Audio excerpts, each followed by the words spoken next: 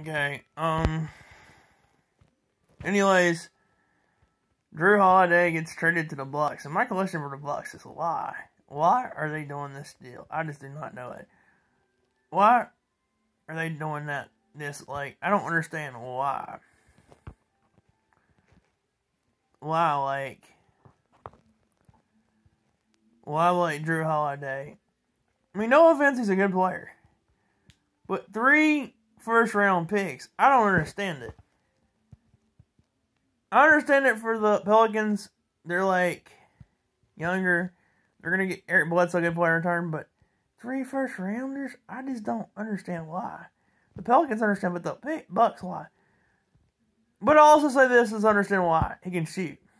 He's a good defender. He's an all-star. He's an upgrade over.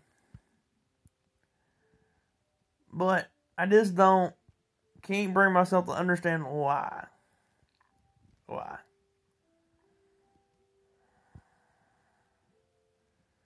Why? I mean, why? I really don't. It just don't make sense to me. But I mean, I guess so.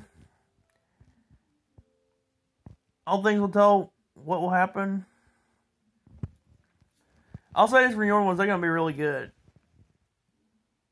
But, and plus they're getting Ranger 3 first round picks. Dang.